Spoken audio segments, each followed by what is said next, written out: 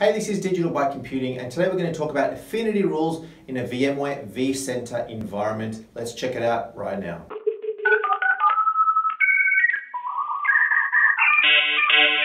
What affinity rules does, it actually has control. You can put controls in place about where your VMs should sit and where your VMs should not sit in terms of hosts. I can actually put an affinity rule in place. All right, I'm going to say affinity rule.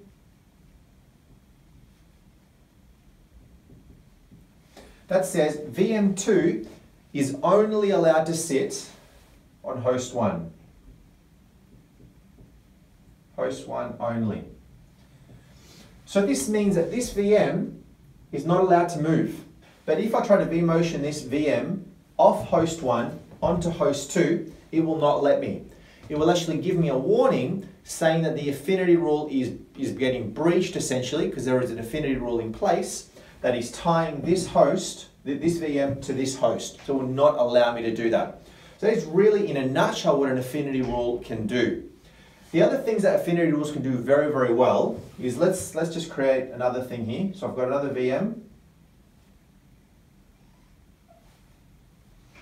And this is, let's see, web.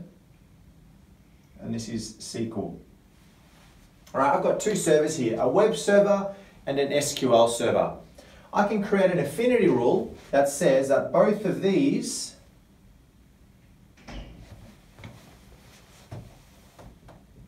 must stay together.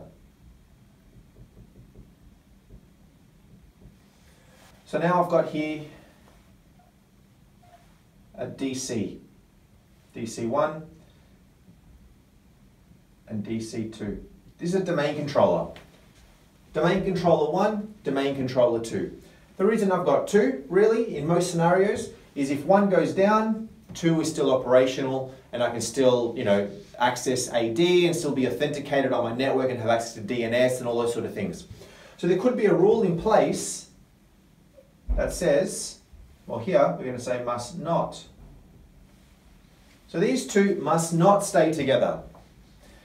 The reason is if I've got this DC2 VM sitting on this host, and this host goes down, what happens? I lose both of my domain controllers at once. The whole reason I want redundancy and I want 2 of them is so that if one goes down, the other one can still service my network. If they're both on the same host, you lose both of them.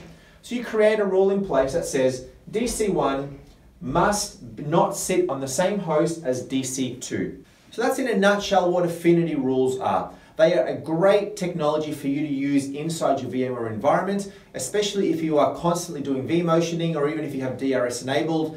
Have your affinity rules in place. They are a must-to-have. They help you better control your environment. But that is my summary. I would love it if you commented below, and we'll talk to you next time. So if you found that video helpful, please like it and subscribe to my channel Digital by Computing just on the button there for more videos.